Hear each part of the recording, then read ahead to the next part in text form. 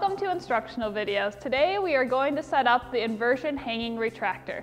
So before you begin, you want to make sure that you have something to hang the retractor from. And I also recommend having something to add to the end of the snap rail to make it easier to pull up and down the retractor. So I have a metal ring. So first thing we're going to do is remove the retractor from this convenient carry case. So first thing we're going to do is hang the retractor. So located on the base of the retractor, there are two loops that you can insert hanging hardware in. So I'm just going to clip in my hanging hardware, and hanging hardware is not included with the inversion retractor.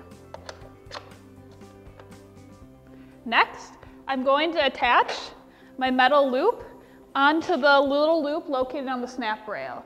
So you don't want to use the snap rail to pull up and down the banner. You want to use this little knob or this ring.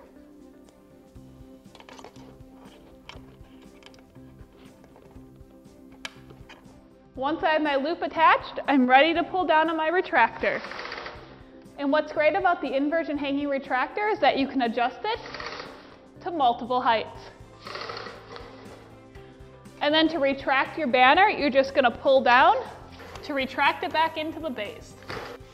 And it's just that easy to set up your inversion hanging retractor.